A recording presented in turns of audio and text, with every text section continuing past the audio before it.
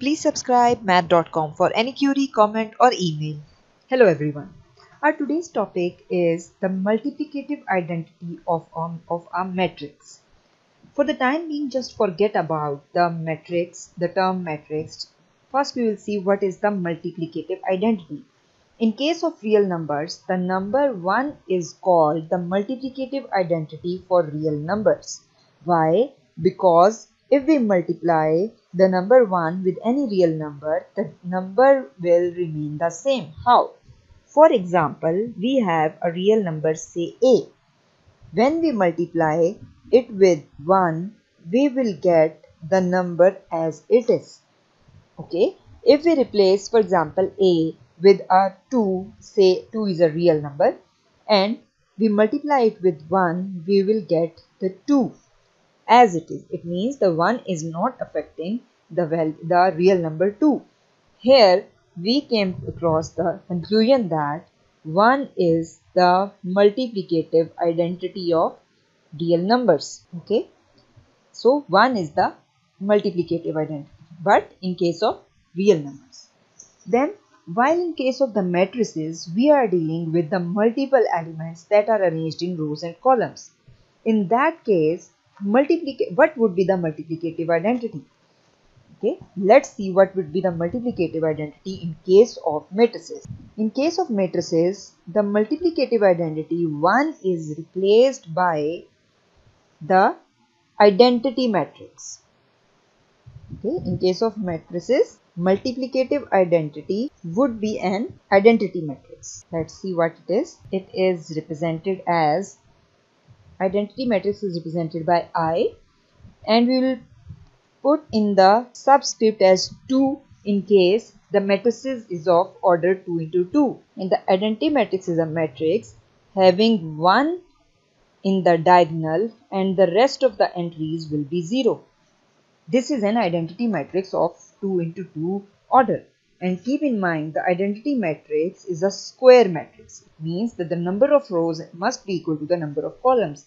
If we talk about the identity matrix of rows and of 3 into 3, how it will be? It will be like 1, 0, 0, 0, 1, 0, 0, 0, 1. This is another identity matrix having an order of 3 into 3. Okay, its order is 2 into 2 and the order here is 3 into 3. So these are the identity matrices that basically replace this one of 1 in case of real numbers by identity matrix in case of matrices.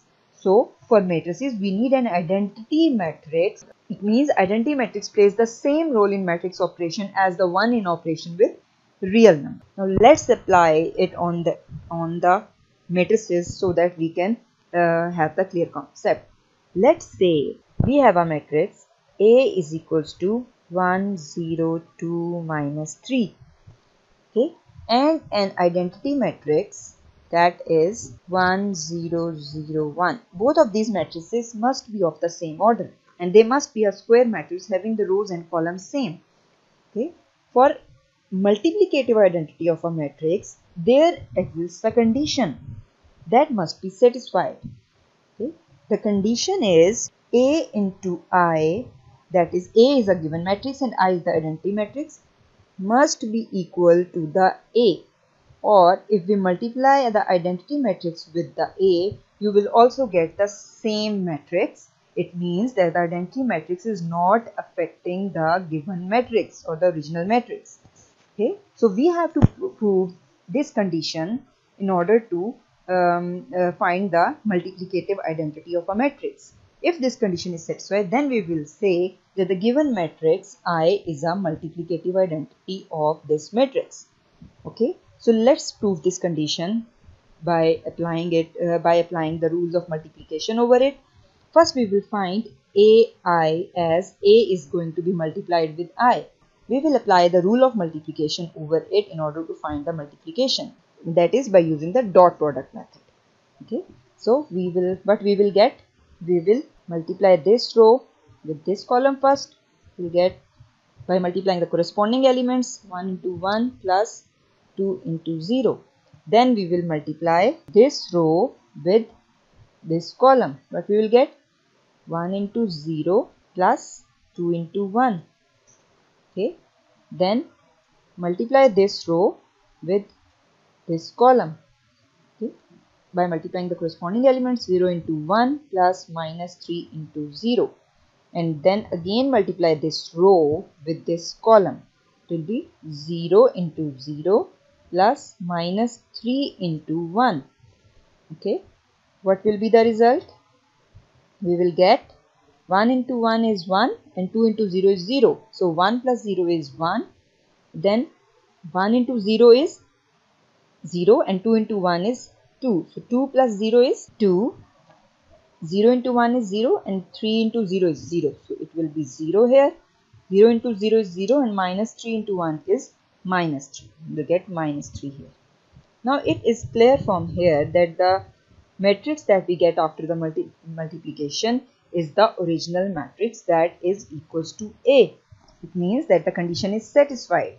This shows that this identity matrix is the multiplicative identity of the given matrix. Okay, if we find IA, we will get the same result. 0. It means we have changed the order of multiplication. Let's see we get the same result or not. Okay, we will apply the same rule as above. 1 into 1 plus 0, then 1 into 2 plus 0, then 0 into 1 is 0 plus 0, and then 0 into 2 is 0 plus minus 3 into 1 is minus. What we will get? I'll write it here as we have a little space. Now it will be clear for you that how they are equal. 1 plus 0 is 1, 2 plus 0 is 2, 0 and minus 3. Now it is equals to A.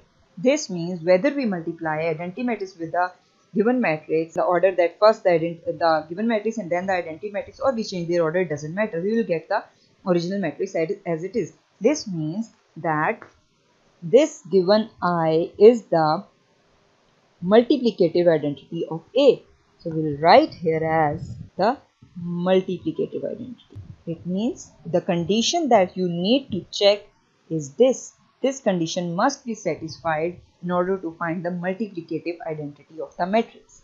This was all about what is the multiplicative identity in real numbers and what is the multiplicative identity in case of matrices. You will always have an identity matrix that when multiplied with the given matrix will give you with the original matrix as it is. It means that the identity matrix is the multiplicative identity of the given matrix. Thank you.